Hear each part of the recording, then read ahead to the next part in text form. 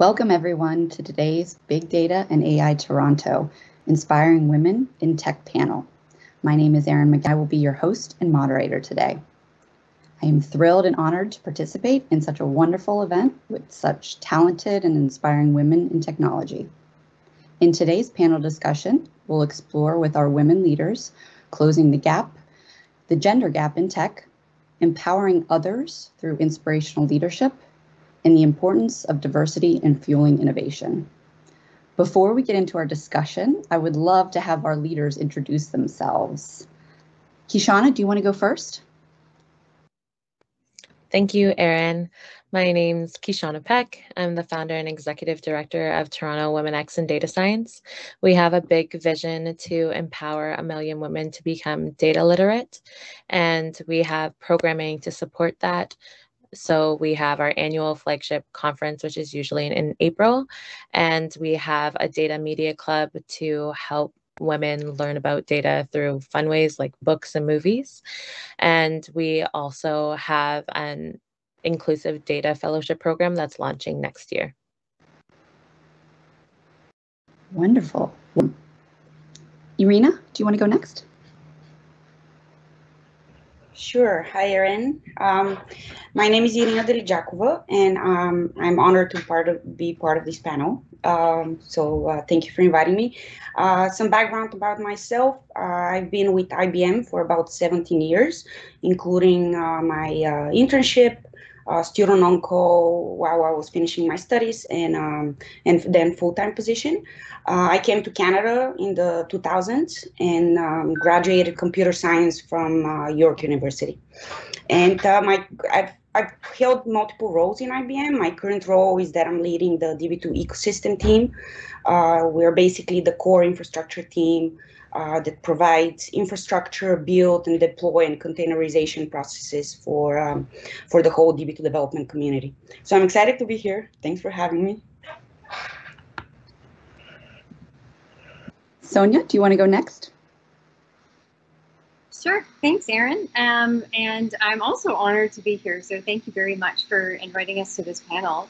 My name is Sonia Carreno, and I am the president of IAB Canada, which is the Interactive Advertising Bureau of Canada. And we represent the online advertising industry in the country. And we have been around since 1997. I've been in the role personally for about 6.5 years. And have been in the industry since its inception in around 1997 or 1998, really on the ground, busting through a lot of the barriers, not only in terms of gender and what we're here to discuss today, but also just generally, lots of challenges in the industry that we've seen over the past 2 decades, and it's really interesting times. It's been a really interesting journey. So look forward to discussing that and more today. Wonderful, thank you. Sasha? Awesome. Hi, everyone. It's nice to meet you. My name is Sasha Fay. I'm a director of data science at Cineplex Digital Media, which is Cineplex, the theater company you guys are probably more familiar with, our media arm. I lead a team of data scientists and data analysts, and we try to solve some media challenges in the digital out-of-home world. Besides that, I'm on the leadership team of Data for Good, which is a nonprofit organization that looks to help other nonprofits in the Waterloo region specifically solve some of their own challenges because they can't really afford their own data science resources. So I'm really excited to be here. Thanks so much for having me. Well, welcome everyone. And a little background on myself, Erin McGowan. I'm the VP of Sales Engineering at Dataiku. Dataiku is a data science and AI software company. So we help our customers take advantage of data and really strive to leverage data science to drive business impact and business innovation within their organizations. So I have the wonderful opportunity to build out some wonderful teams with various different talents in data, analytics, machine learning, and we've had the wonderful opportunity of being able to not only build out the team with many backgrounds, but we're really trying to strive for diversity in our hiring, and so that's really near and dear to my heart. Let's get into our discussion.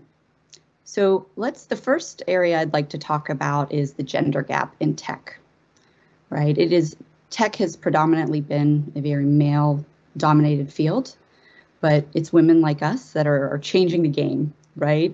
So I'd love to start off with, what are some steps that we can take to close the gender gap in technology from your perspective? Sonia, do you want to go first? Sure. I think that I think, first of all, I'll start by saying that I think we've come a long way. So it's not all bad. I think that there's, evidenced by, the panel today and several other panels that, that we've been seeing. There are increasingly more women in the field of technology and sciences. So that's the good news. I think that, some of the steps that we can take is to, look at, our entire organizational outputs and try to ensure that everything that we put together, everything that we put out is inclusive. And that doesn't necessarily only focus on gender, but it's just, like from the ground up, looking at everything that we do. At IAB Canada, we run a lot of events, as an example. And we have a lot of panel discussions, and we have just a lot of outputs that we like to put, industry papers and all that sort of stuff that gets out and fielded. And one thing that we've started to pay a lot more attention to is our programming. And oftentimes we kind of hit a wall. So we're trying to put together a panel of, topic X in the technology field. And we run into the issue of well, none of the senior management people are women, right? So we're actually then having to reach out to some of our member organizations to ask for gender balance, or for a more diverse set of speakers and representatives of their organizations, and those are difficult conversations to have. And I think that it seems like such a small, simple thing to do, but I think it's also just so meaningful to be able to have the conversation and say, look, I know this is awkward. I know you're the one who usually speaks at our events, but is there anyone else that you would like to give an opportunity to? And so that's one thing. And then the other thing is also having the responsibility, and we've seen it happen, and we love it when it happens, where the participants of the panel themselves, and sometimes these are male supporters, or they're the allies, right, in the room, that get invited to speak, and their first question is, how diverse is the panel? Because I have my own personal policy that states that I won't be on a panel unless there's fair representation. So that to me is just, and that should be celebrated. And those are, just small steps, I think, that need to be sort of made public, and we need to, make small changes that are very meaningful to our everyday stuff. I love that. I think that's really important. And, having advocates, right? Male, female is very important, because that's what drives change. Mm-hmm. Yeah, it's also just the conversation. It's the difficult conversation that you have to have then, right? I think, and that's something that women have historically not had a strong voice, and they've had challenges actually voicing their issues. Easier to talk with amongst themselves, to roll your eyes and sort of say, this is so unfair, but much more powerful and valuable when you actually say it out loud to the source of the problem, and to the person who is also able to make change. So that's just, I think, the essence of the takeaway. I agree. That's extremely impactful. Sasha, love to hear your perspective. Yeah, thanks so much for sharing that, Sonia. It was really enlightening stuff. From my perspective, I think it's really two things that I try to do. The first one is try to get kids from when they're younger. So I know personally, when I was younger, I didn't really have that technology or analytics mentor to look up to. So I do volunteer at this organization called Technovation, which seeks to find girls between the ages of 8 to 18, and we encourage them to build an app using actual coding to help solve a problem in their community. So we, as adults, can actually be mentors to help them drive that along, and actually help them do basic coding. And it's nice for them to see themselves in your shoes, so then they can tell what they can be in the future.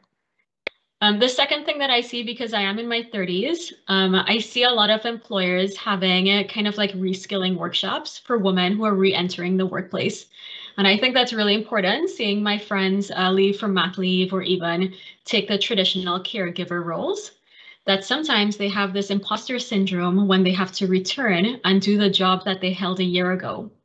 And there's a lot of anxiety in that. And I think that fear sometimes makes people not return, or perhaps they're too scared and they think they can't really do the work at the same level they could as before.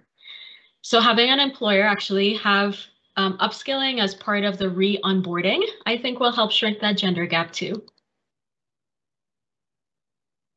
I couldn't agree more. And I think that you highlighted a couple things. The imposter syndrome is a real thing, and it really does exist.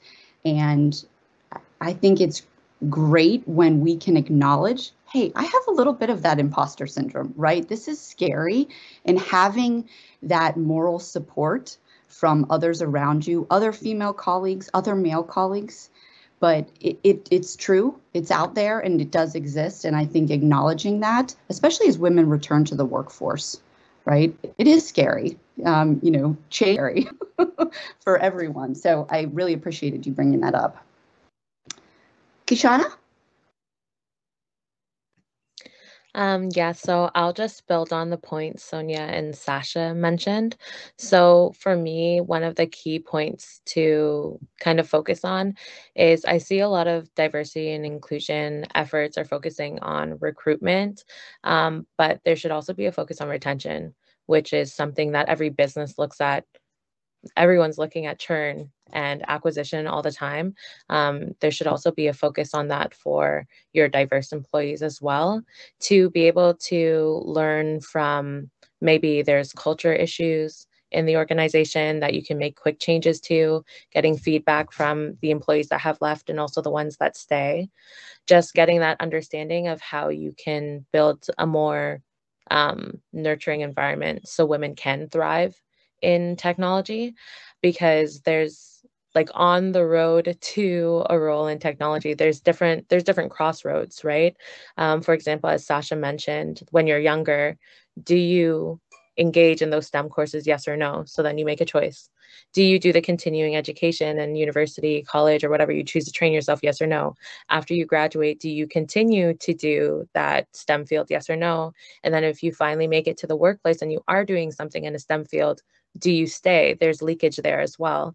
So I think it's really important to make sure that we are creating environments where women do want to stay in those tech roles. Retention is and we're back. So I just wanted to repeat the last question, and we'll let Irina address that question. So what are some steps we can take to close the gender gap in technology? Okay, so I think from closing the gaps, there's a few things that we can do, and I agree with all the answers that Sonia, Kishawna, and Sasha gave. Is from my perspective, it's two ways: what the company that you're working for can do, and what we as parents or parents in general can do, because we are taking small steps towards closing that gap. However, we need to look into the future and how we close it into the future. So from a company perspective, I feel like every company and every team within a company should look at their employees and take a look and see how diverse are we in order to drive innovation. If we're not diverse enough, then make a point and make an effort to actually hire more diverse personnel. And especially in positions with higher authority and executive positions, this is really important that we have a diverse and female representation over there. From a parent point of view, probably also school board point of view, I feel like the school board, I have 2 kids, I feel like the school board does not have enough emphasis in their curriculum into science and technology, enough for the world that we live in today. I'm not going to dive into, curriculum changing right now, but from a company perspective, having events for girls, such as STEM for Girls, on a yearly basis, to help with this, to help expose children to science and technology, expose the girls. My company actually did something just before the pandemic hit us. They had summer camps at the place where we work, so you can actually take your kid to work. You don't worry about finding summer camps to sign them up for. And they teach them technology, math, science, crazy stuff. So I took both of my kids there, and they loved it so much. At the end of the summer camps, they said that they want to do what I do. So I don't know if they were extremely excited because of the cafeteria and then the Tim Hortons in the building, but I was actually very happy. And I'm not lucky enough to have girls, but I have two boys, and still we do stuff together. And I think in general, the gender bias around, girls should not be just playing with dolls and playhouses. They should explore building, what the planets, technology, and whatever they can do with this, and how technology can help us, better the world for the future. I think we can start building that from now. So I feel like parents can actually help with that, with exposing their children, girls or boys, to, technology and science. I absolutely agree. I have 3 kids myself, and it's important, right, from schooling that they get exposed, but environmental, right? What we teach them at home is really important. And how fantastic that they can go to summer camp and see how cool mom's company is. Wonderful. So Sasha, you brought up something that I want to touch on. One of the things that when we talk about women in technology and really making sure that women are set up for success, mentorship has proved to be a key to success and to retain women in those fields. I'd love to touch on, some of the mentorship that your organizations are doing, whether it's, mentorship programs or just where it's maybe a buddy system, right? But how have you seen mentorship really, support not only women in technology, but just enhance the organization? I think that mentorship provides us some experience and exposure to new roles. And, there's always professional development, and here's what our jobs look like, but seeing it in action and having a peer or colleague that can really provide guidance to us is really impactful. So I'd love to touch more on mentorship. Kishawna or Sonia, do you have any thoughts with regards to mentorship? So for me, I do have my own mentors, which some of them are men, some of them are women, different races, everything. And I find that they've been able to guide me well into my career, and also kind of demystify, like, if I'm feeling imposter syndrome, which might just be like because of the environment I'm in, maybe has nothing to do with me. But what's really helped me throughout my career is more sponsorship.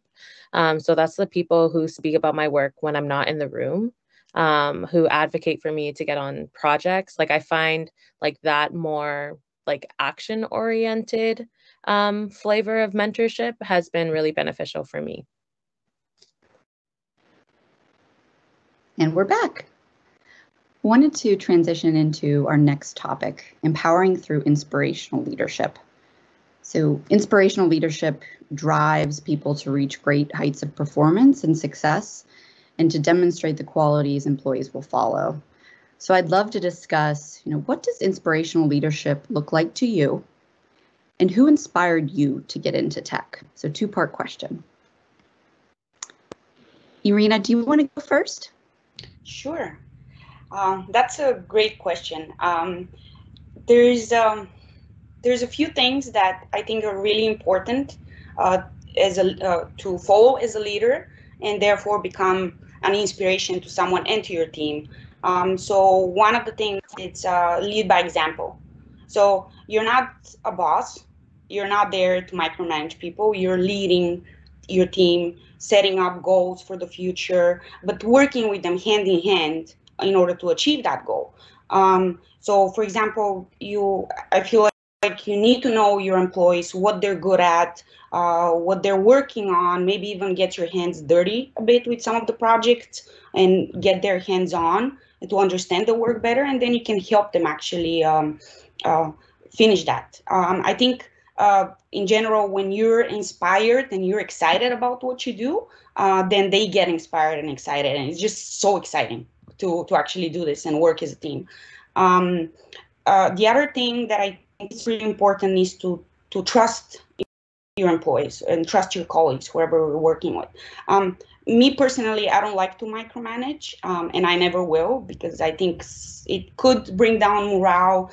In general, people like to know that they own something, that they can be trusted, that can be trusted with their work, and they'll feel part of the team. They get a sense of ownership in inclusion, and they will do their best work when you actually trust your employees.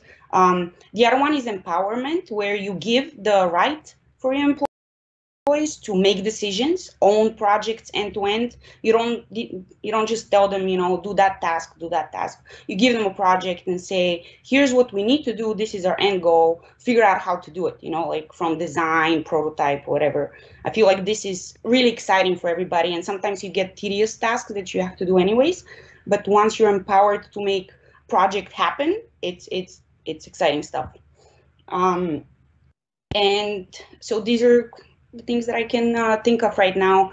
And how I got inspired to get into tech, it's pretty much my parents.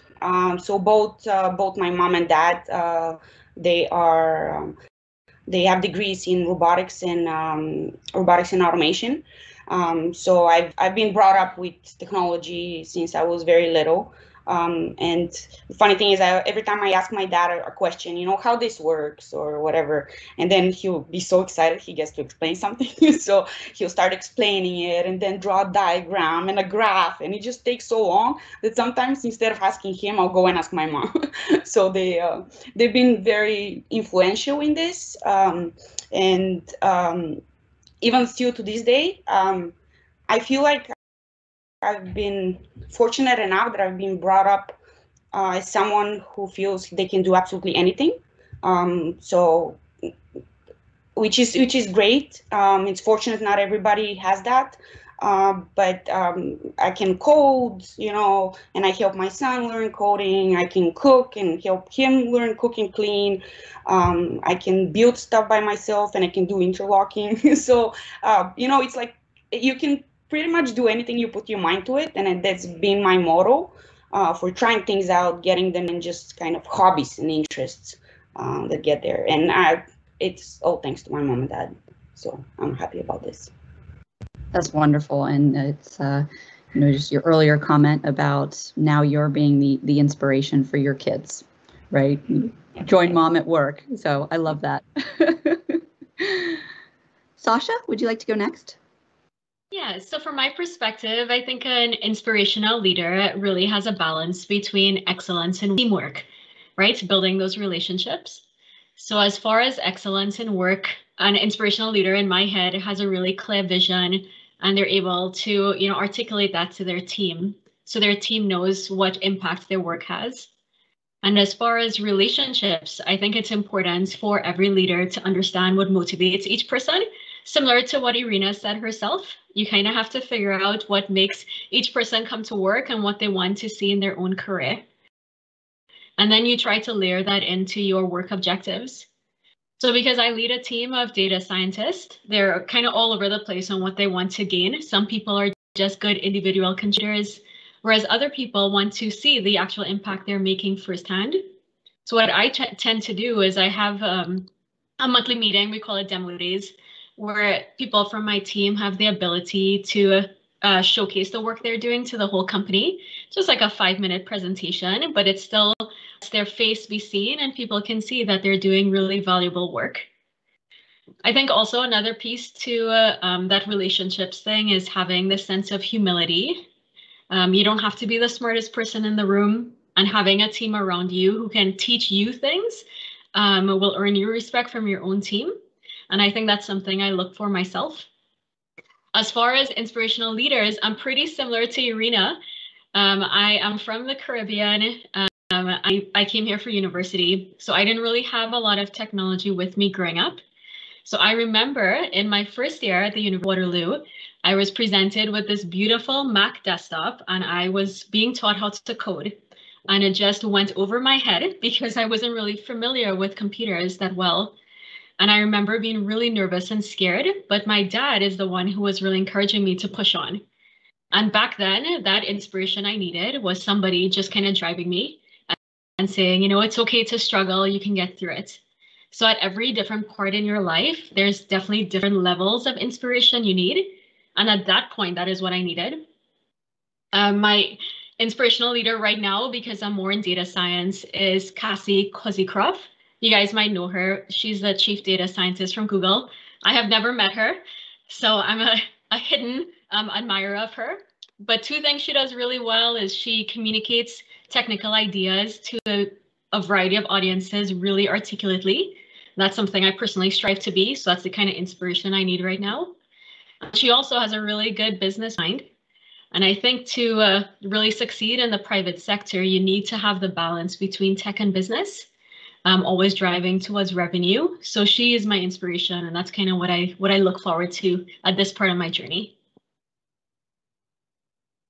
You touched on something I just wanted to highlight, that we find different inspirations where we are, right, in our life and in our career. And I think that's really important because we gain inspiration and motivation in so many different ways. So I love that you touched on that. Sonia, do you want to go next? Sure. Well, I'll start the other way around. And when I must have been about 12 years old when my dad gave me my first computer, and basically, you know, said, "Here, figure it out." And it was really cool because you know, he was a doctor. He came from a sciences background, but his vision was kind of like to basically make it so that it was like, this is your thing. You're now going to solve this. You're going to figure out DOS, and you're going to figure out what this thing is about, and you're going to figure it all out. So when you have something, then you can, like, you know, once you figured it out. So it was like these little challenges, and I think that thematically has followed me around as sort of an inspirational leadership trait, is when somebody actually throws you into a problem-solving situation.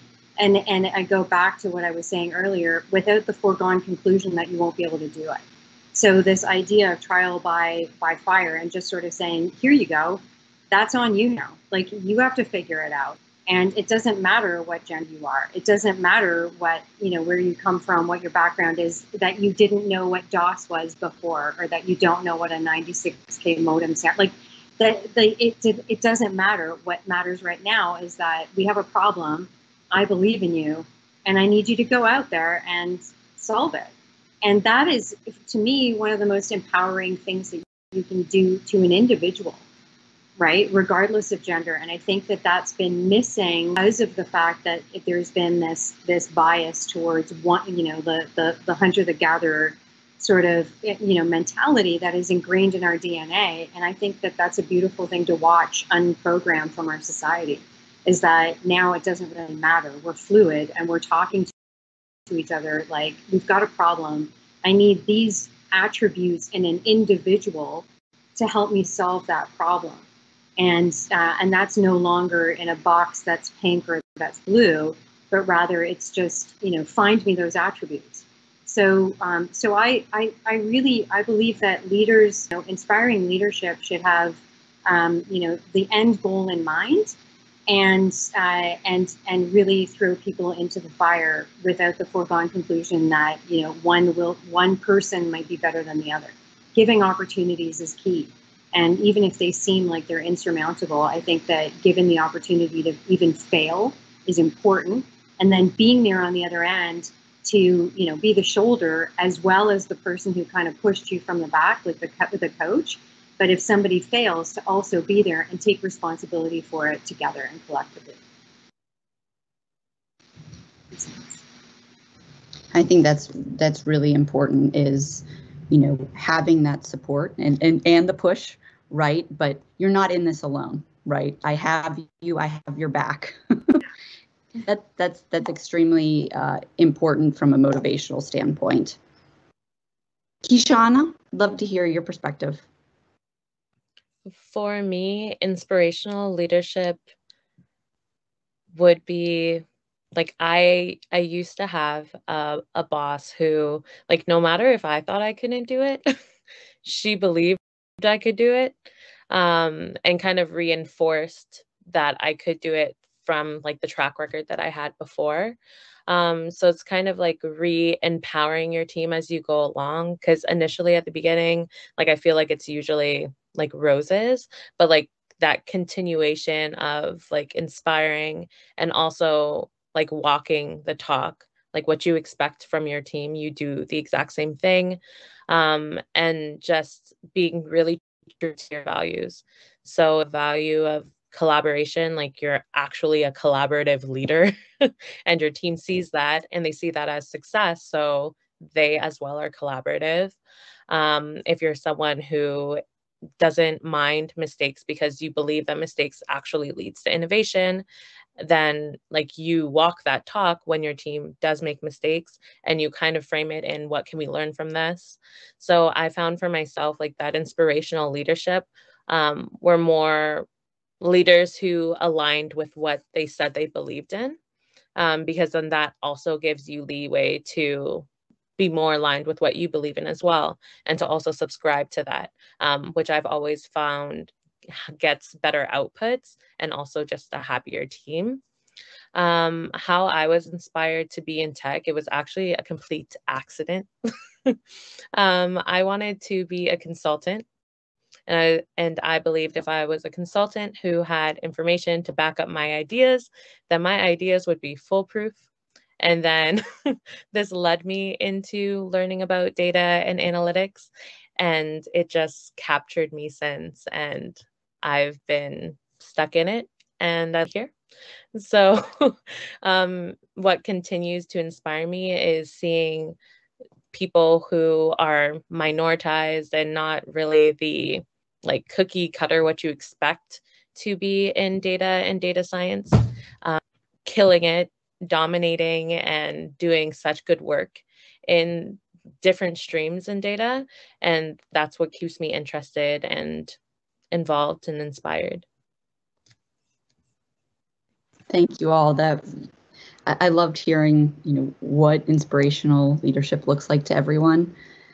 For me, a common theme that I heard across all four of you was positivity, right? And that's something that's really important to me, is those coach that pushed you, right? And encouraged you, even when you didn't think you could do something, right? Positivity is contagious. And that really is an underlying factor when we think about, what great leaders are, is they encourage, they're positive, and that truly is inspirational. I'd like to transition to our third topic for today around diversity and inclusion. So a substantial diversity and inclusion strategy can help organizations attain top talent and drive innovative outcomes. So I'd love to hear, what are some innovative outcomes you have witnessed or participated in at your organization influenced by diversity and inclusion? And I will let you volunteer for this one. I can go. Great. Yeah. Okay. Well, we started in a diversity and inclusion working group for the IAB, more for the industry as a whole, just to get a better understanding of how can we participate, how can we be helpful, without becoming a diversity and inclusion association, right? So it was very surgical about like what is our role in the industry and what are some of the things that we could do. And I spoke about it earlier, which was like things like events and making sure that our events were diverse and inclusive. And another area is education. We do a lot of courses, and I think that a key area for us to start getting more inclusive is to have representation from an instructor standpoint, right? So leadership that is, meaningful, that is, in a position of education, that is in a position of authority, that helps the industry to thrive. I think is good news for everyone. And then the last thing, well, I mean, two other things is we created a diversity and inclusion, equity and inclusion charter that we put forward to all of our members, just to generate the awareness of the issue and to also buffer the fact that moving forward, we would be having those difficult conversations. So we will be asking you for to give people within your organization, because we know they run deep. There's not just 2 people at your organization that can speak on a stage. We're going to ask you to please give opportunities to your employees to step forward and become part of the thought leadership community. Share it and pay it forward. So that's number 3. And then the 4th one is board representation. And our board is actively looking at how can we create at the board level and at the executive level more diversity and inclusion, because that's really, the key is senior management. It was mentioned before, but it's like that is something that is still woefully underserved in our sector, is the leadership. Great. Leadership is extremely important. I think we have time for one more response. Who'd like to go?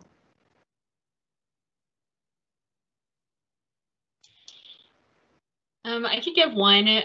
Sonia's answer was so thorough and awesome. So many good ideas in that. From my perspective, just at a smaller scale, we do something called demo days that I know I mentioned before. But what I have started to do, because I'm the host of it, is try to have it as like a female-only led version of demo days, where we ask the senior management team to purposefully seek out females who do not usually have their voice heard and have them showcase the work that they're doing. And that kind of ties into something that I personally believe in, which is more amplifying women or diverse people. So irrespective of your organization, this is like a nice tactic that I like to do. So for example, if you're in a meeting, you can say, hey, did you hear what person XYZ said last week? Or they had some good ideas. Let me bring them to the next status meeting so they can see, they discuss their own ideas, right? That's you amplifying their voice when they themselves have a really small voice because they're in a small team. So you as a leader can, seek out those people, listen to them. They will have good ideas, and then you try to amplify it in other meetings so people start to get to know them more. I love that. Sasha, Kishawna, Irina, Sonia, thank you so much for joining me today. This was so much fun. I loved hearing your stories, what inspired you, and how we can improve and increase more women in tech, right? That's why we're all here. Again, thank you for the audience for joining in, and have a great rest of your day.